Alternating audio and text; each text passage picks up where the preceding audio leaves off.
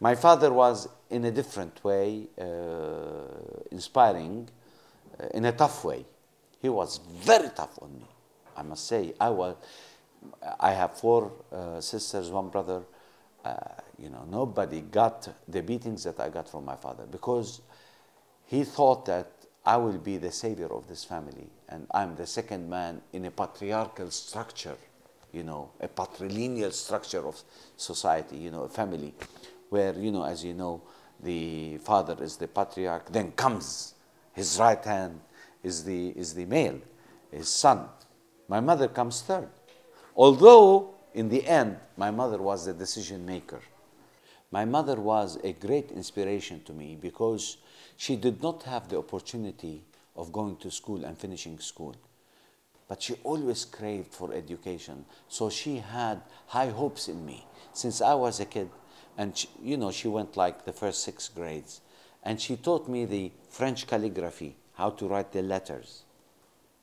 She was so artistic. And she is political genius. You tell me how. She watches the news, and she had perceptions, and she had a vision about the Palestinian issues that I personally, with my PhD, I could not really challenge her views, and she was always right. Many times when I give talks, people sometimes, you know, get baffled by the fact that here is a guy with a strange name representing Palestine. So I always, you know, tell them, that's true. I am Armenian by ethnic origin because of my name, Manuel Hassassian, and I'm Christian by religion, and I'm Catholic by denomination. That's how I was brought up. I am Palestinian by birth and citizenship. I'm Arab by nationality, and a Muslim by civilization. My childhood was a very happy childhood. I always sometimes sit and tell my colleagues, I wish there is the time tunnel where I can go back only for one day when I was at the age of 16 and do the routine of that day, where I have to eat breakfast in the morning. I live in the old city of Jerusalem, walk to the Friars College where I went for my high school, and then at 12 go back, eat, and then after classes start playing basketball, and then table tennis, and then eventually we meet boys in the band and go around strolling in the streets of Jerusalem, and I used to end up at 9 o'clock at home going back and studying.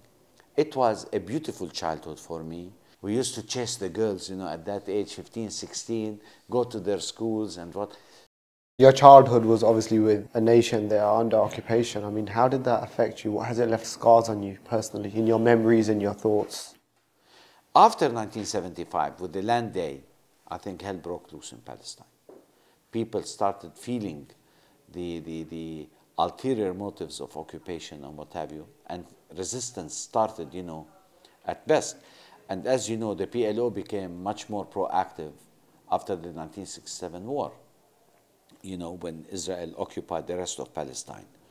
So yes, it left certain scars, and I always looked at the Israelis as my enemy until I came back from the States, and almost till the first Intifada, I opened up to dialogue and to debate with Israelis. But before that, I must tell you that, you know, I had no feelings, I had no respect, I had anger, I had,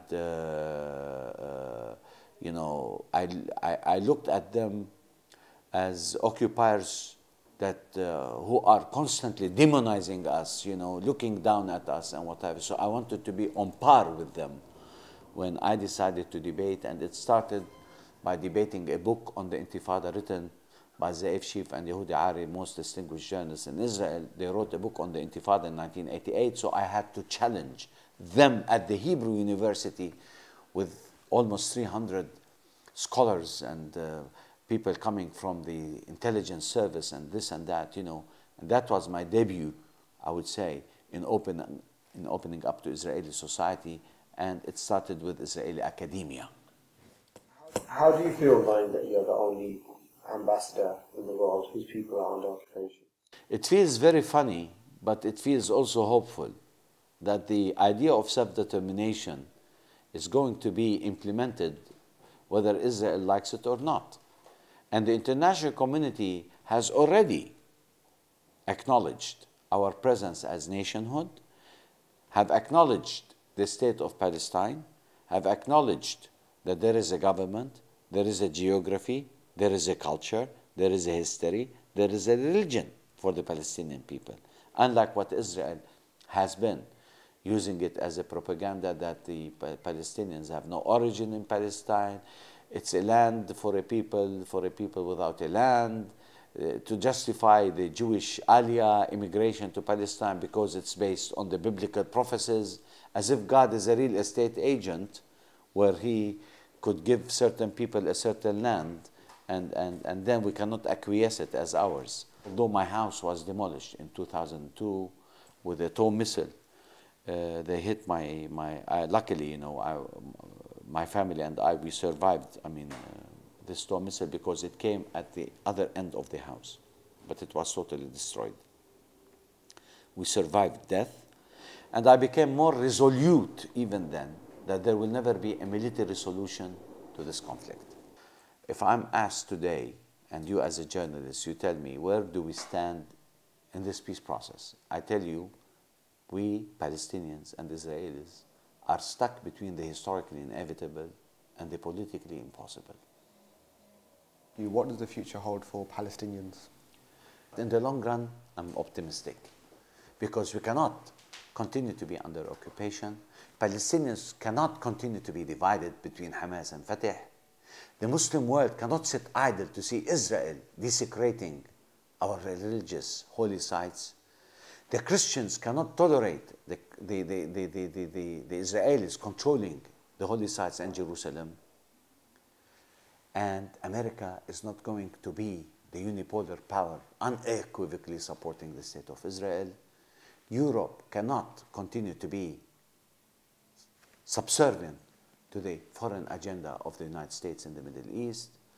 And I cannot see the Israelis not being divided on where to go from here, because they reached a stage where racism and ethnic cleansing is the name of the game. And this is planting the seeds of their own destruction. I want just to be a normal, humble human being who will be remembered that I worked for Palestine.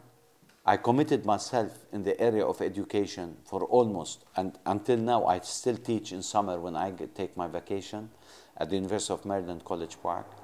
When I left and became ambassador, I served my country in the realm of higher education for 25 years. I'm so proud that I have so many graduates now who are, assuming the higher echelons of our society. That's my contribution. My legacy is already printed at Bethlehem University with a whole building named after myself, the Hassassian Student Development Center.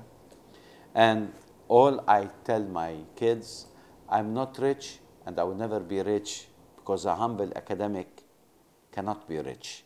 But I will leave a legacy of a clean man, a man who has not been corrupted, will fight nepotism, and just left a record of commitment, nationalism to our country, and have worked all my life towards peace, towards conflict resolution, towards conviviality, towards coexistence with the other side.